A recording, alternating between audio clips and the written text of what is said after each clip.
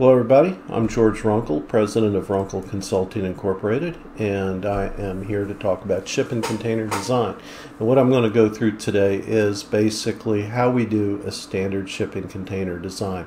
And this is, as an example, I'm using a very small project, but it doesn't matter if the project is 30 containers or 2 containers together. The procedures are always the same. The reason you do that is if you do it the same way every time, you're less likely to miss a step or to make an error.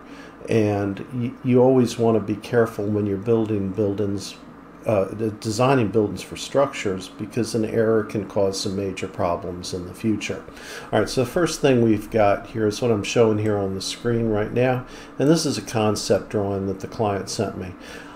I am a structural engineer, I'm not an architect, so I depend upon the client to either give me their concept of what they want to do, or the client or myself to contract with an architect to prepare the basic layout.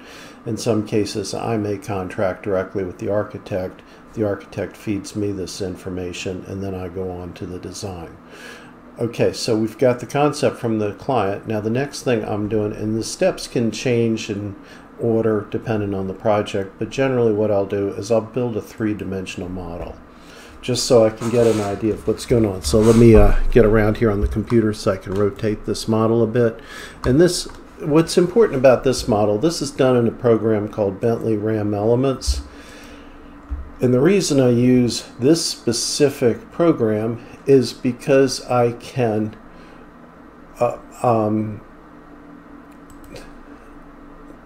model the specific elements of containers. See, most computer programs you get off the shelf will have for the steel members, standard steel members that are, sorry about that, Alexa, computer shut up, computer stop. Isn't it wonderful when technology does stuff like that?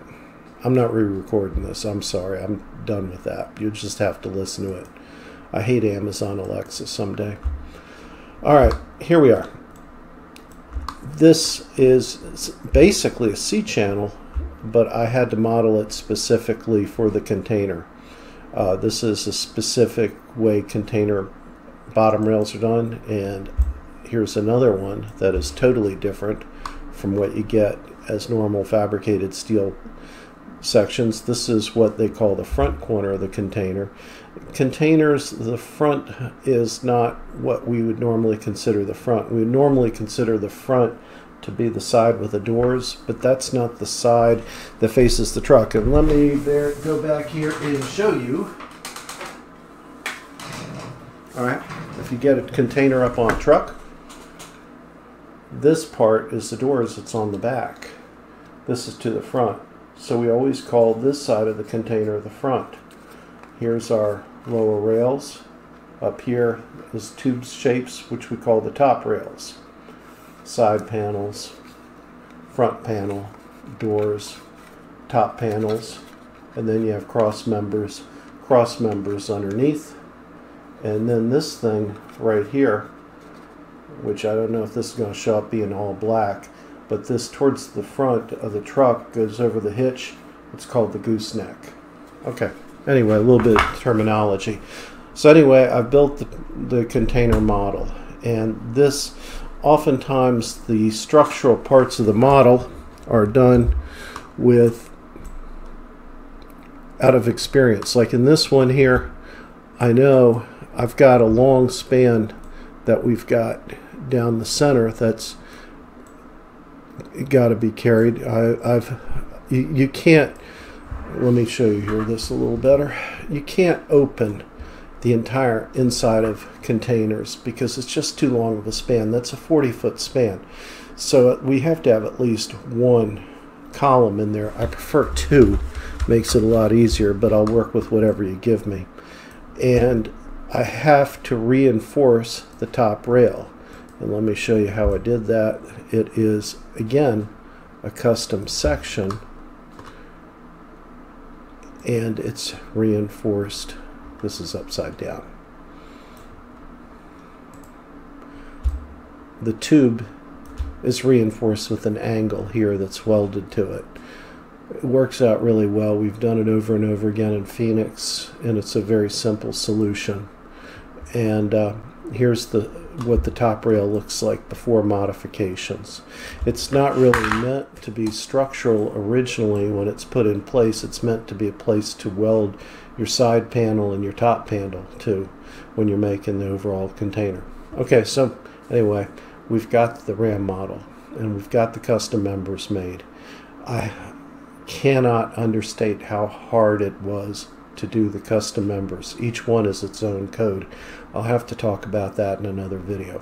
Okay, next step, what I've got to do is I'm going to find my wind and seismic information. So we'll go back here to my favorite program, Bluebeam, and we go in here to a website from the American Society of Civil Engineers, and I enter in the location, which in this case simply Buckeye, Arizona. I don't have any other information, but that's close enough. Puts us in roughly to where we're going to with good enough information for wind load and seismic data. Arizona is easy to design for seismic and wind, to be honest with you. The speed of the wind, 101 miles per hour, is really low. Just for comparison, here in Georgia we design for 115 miles per hour. In Florida you're up at 160, 170 miles per hour. And your forces on the structure from the wind go up with the square of the speed of the wind. So it forms a curve that goes like that. So 115 miles per hour presents a lot more force on a building than 101. But we still have to design according to whatever the local criteria is. And here's the seismic criteria. I won't get into this, but it basically, they don't have earthquakes to speak of in Arizona. But we have to work with it. So next step, I've got that. And I want to calculate my wind loads. This is what I do. I have this program here that I wrote, and it is written in a system called SMath, which is a freeware version of, or shareware, I guess I should call it shareware version of MathCAD. MathCAD is really horribly expensive. SMath is whatever I donate towards the guy that writes it. Every now and then I send him money in PayPal because it's a nice program, and it's updated from other people putting their own add-ons into it, much like Linux is. So it really works out pretty well. All I do here is a lot of the stuff has already been pre-entered in. I'll enter in the size of the building. Like in this case, it's 2 containers, so it's 40 foot long, and it's going to be 16 foot wide. And the height, it's basically 1 container high, 9.5 feet, so I'll give it 10.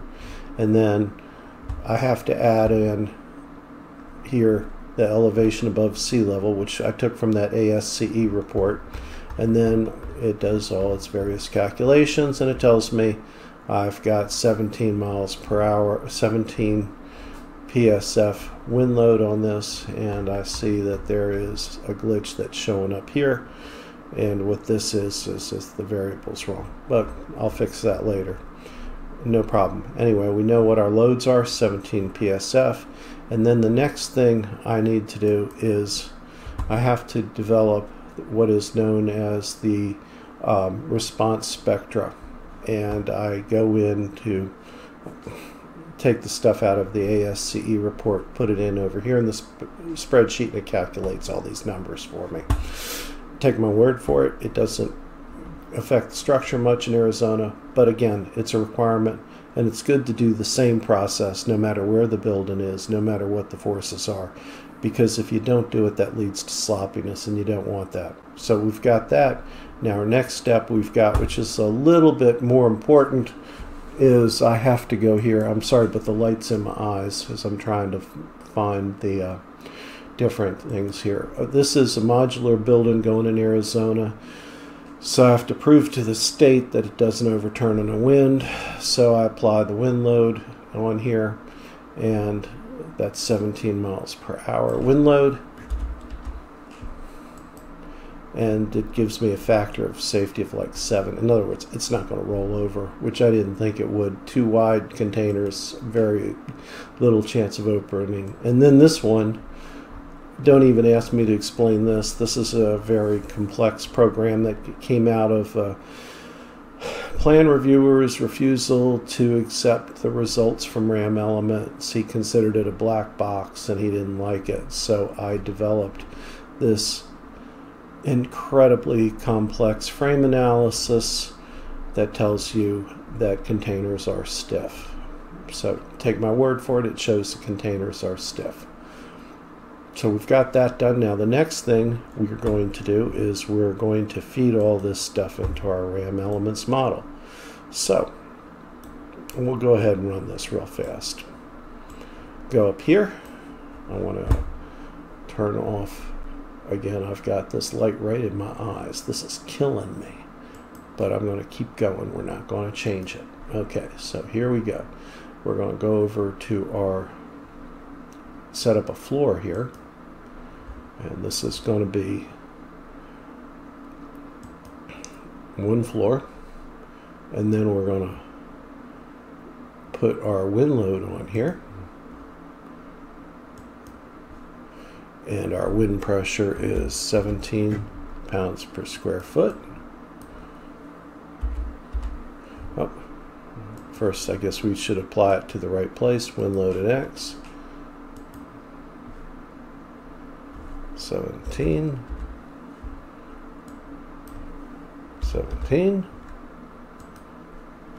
And then we want the wind load to run in the other direction.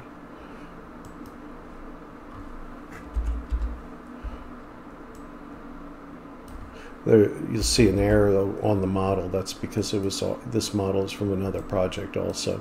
So we can see an arrow appears in the center of gravity, or center of pressure, I should say. Somebody's going to say, no, it's not the center of gravity. And it's saying F sub Z is 140 pounds. And that doesn't look right. F of X is 17 pounds. Ah, you know what we did wrong? I went in here, and I've got the load just on this little narrow slice up here. That's not right. So we go back in here. This is where you have to know what you're doing and catch an error that's happening. So we'll select members connected to selected nodes, and this is why when you do calculations, of course, you look at your numbers as you go on and see if they make sense. So 17.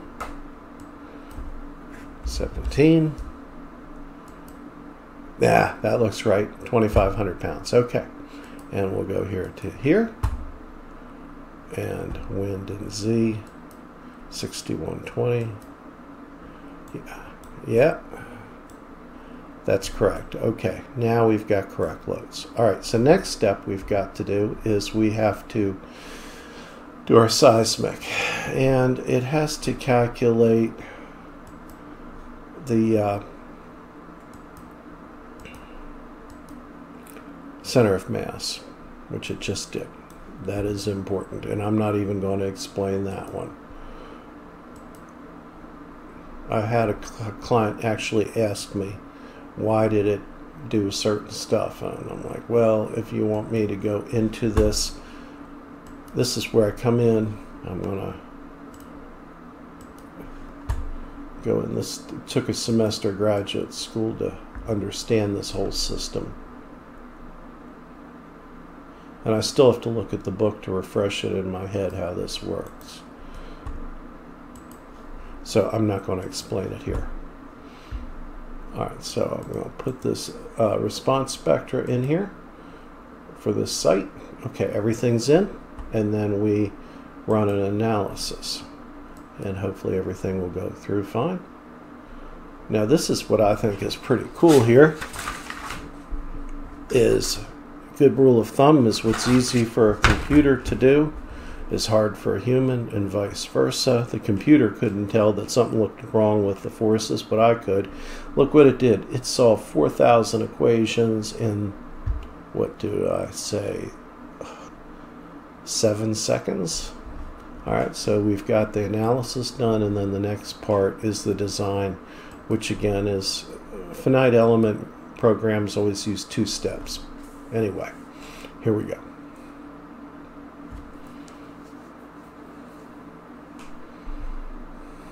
And we're designing.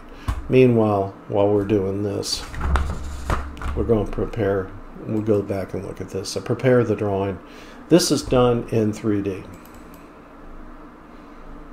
And I'm using Autodesk Revit. Here's the model in 3D, which I've cut into it so I could see what the heck was going on. We'll go ahead and change our views. Go here. And I want to orient to a view. Let's go to our ground floor view. And here we are. And here's a view in 3D. Now, this is exceedingly important to me to be able to do this in 3 dimensions because it allows me to visually look at how I have designed this and make sure I've got everything covered. I've got my foundations, and notice we've got this long span on the bottom. You just can't carry that for 40 feet. So I've had to put 2 foundations on the bottom. One is under the column. I hid the column up here on the wall, and I've got my walls in. Got all my doors and windows. Looks pretty good. I put the door in the back here to avoid having the gooseneck in the way of the plumbing. In a further video, we'll talk about some of the pitfalls of designing with containers as far as plumbing and HVAC. So it all looks pretty good. And this drawing is just about ready to go to the client. I have the structural drawing probably about 95% done. It's composed of, you know, your first sheet, general notes, foundation and floor plan, a structural floor plan, and the roof stiffening details and foundation details, connections, roof and wall sections. This is kind of important. Show, you know, all my insulation. Now this is a little unusual. I've done some of the things that are normally under the architect because these are very simple modular buildings, and I've taken over some stuff that's kind of in the boundary between architecture and engineering.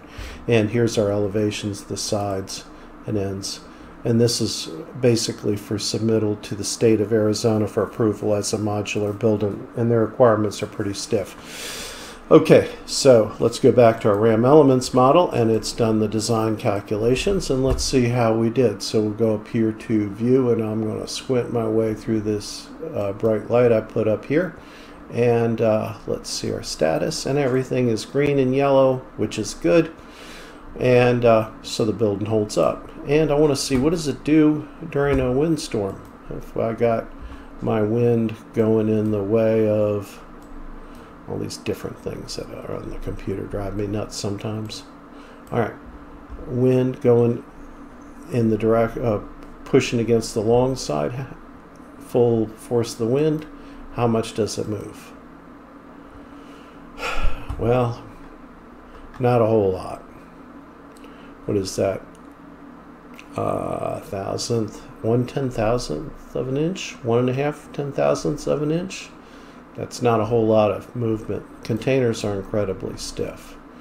So that's our basics on how we design with a container, no matter how big or how small.